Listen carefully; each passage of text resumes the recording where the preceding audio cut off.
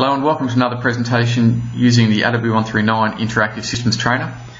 We've already spoken about these four systems here, the hydraulics, electrics, fuel and fire extinguishing systems. Today we're going to be speaking about the landing gear system. So clicking on the landing gear icon will take you to the landing gear worksheet. Again, I've got a home button which takes you back to the home screen, a slide select button which brings up these information arrows. By clicking on the arrows, it will bring up further information on the system, either down here in the bottom left of the screen, or it'll take you to a new screen.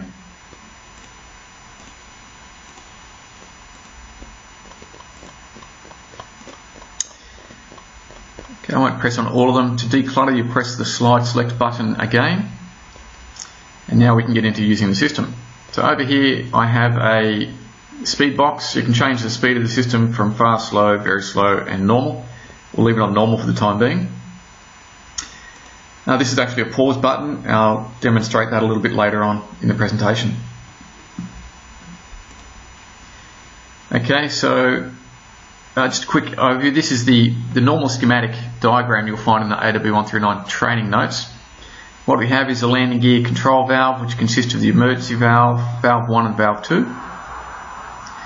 The nose landing gear and its servo, the left-hand main landing gear which has two servos, the retraction and shortening. The right-hand main landing gear is not depicted in this schematic, however it works very similar to the left-hand main landing gear. Landing gear control valve, you can see here we're currently on the ground. On the ground there's a lever lock which prevents you from moving the landing gear lever from the down position.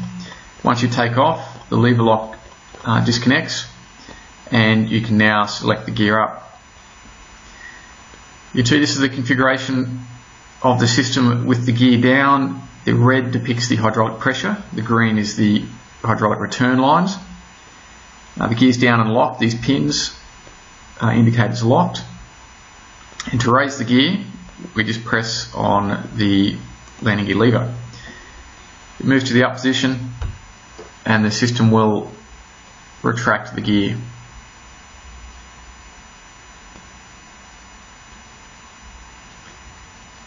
Okay, so you can see it's fully working. The gear is now retracted. You'll see when the gear is retracted, the only thing holding the gear up is hydraulic pressure. What happened? These valve 1 and valve 2 moved to the right, so the hydraulic lines were switched. Instead of being straight through here, they were crossed, which fed hydraulic pressure through the line into this side of the hydraulic servos and pushed the piston back up and retracted the gear. Okay, when you're flying around with the gear up, obviously you can have a number of landing gear failures. I demonstrate one here. You press the gear failure button and you'll see you lose hydraulic pressure in the system. You'll also notice this SP hide button appeared on the screen. That's just special hydraulics. If you click on this button, it'll take you to the hydraulics page and I can demonstrate what may have caused the fault here. So what we're looking at is a leak on the number 2 side. It's at the 50% level. At the 50% level, the system automatically closes the utility shut-off valve number 2, which stops hydraulic pressure entering the normal side of the landing gear system. You'll note the number 1 side of the hydraulics still has pressure to the emergency landing gear system. You'll also note that this note down here, landing gear free falls due to lack of pressure. So under its own weight, the gear will fall, and this is the indication you will have on your landing gear control panel. Sorry. So if we go back to the landing gear, you'll see, okay, we have no hydraulic pressure on the number 2 side because the shut-off valve is closed. We still have hydraulic pressure on the number 1 side, although it's not fed into the system yet. Okay, we see the appropriate lights on the landing gear control panel, and as there's no pressure in the system, the gear is free falling.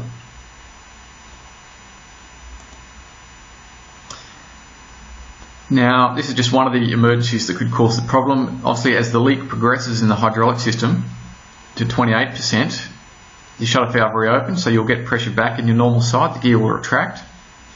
The tow rotor servo closes, If the leak progresses again, it closes the utility shutoff valve number 2 again. Again, the landing gear free falls, etc., etc. Another emergency that may cause the problem we're looking at the moment is a 2-fall pump failure. So we have a total hydraulic failure on the number 2 side, or 2 pump failures, sorry, on the number 2 side. And there's no hydraulic pressure into the normal landing gear. The emergency is still available on the number 1.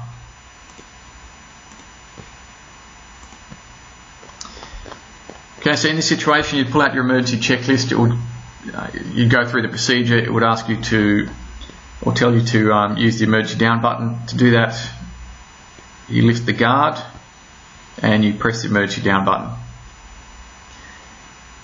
The emergency valve moves to the right. It introduces hydraulic pressure from the number 1 hydraulic system into the landing gear system and lowers the gear.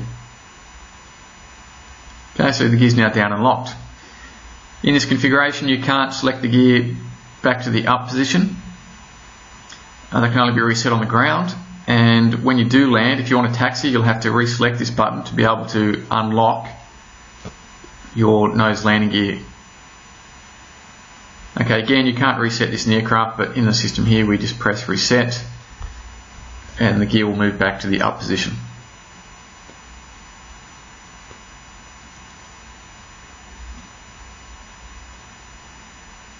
Okay, and the gear is back up. Okay, to demonstrate the pause button, we select yes, put the landing gear down. Okay, you get this Excel message box. Okay, it's quite a rudimentary way to pause it, but I can't think of any other way. But if we move this out of the way, we can now explain what's happened. Okay, so what has happened, we just put the gear down. The valve number 2 has moved to the left. Okay, instead of the lines being crossed, the hydraulic pressure now goes straight through this valve. You have hydraulic pressure coming down, okay, to this side of the servo, and it's forcing the gear down. Okay, it's forcing the gear down. Now to continue the sequence, we just press OK. It moves out of the way. So what's happened now, the nose landing gear is fully extended. The left-hand main landing gear retraction is fully extended. They're down and locked. We're still waiting for the shortening. So the valve number 1 has moved to the left. It's uncrossed the lines. The hydraulic pressure has changed sides. Okay, it's now entering this side of the hydraulic servo and it's pushing the piston back up. A few more iterations there. And now the gear has been fully retracted and is down and locked. Okay, you put your landing gear down. Obviously after you land, your lever lock will be back in place, so you won't be able to select the landing gear lever from the down position. Well, that completes the demonstration of the landing gear. It's the last system in my trainer, so I have videos for the other 4 systems here on my channel. Feel free to go and have a look at those. And next I'll be speaking about the performance charts that I've put into Excel. I have one for the AW139, I've got a bunch for the S92, and I'll show you all of those in the next video. Thank you for listening.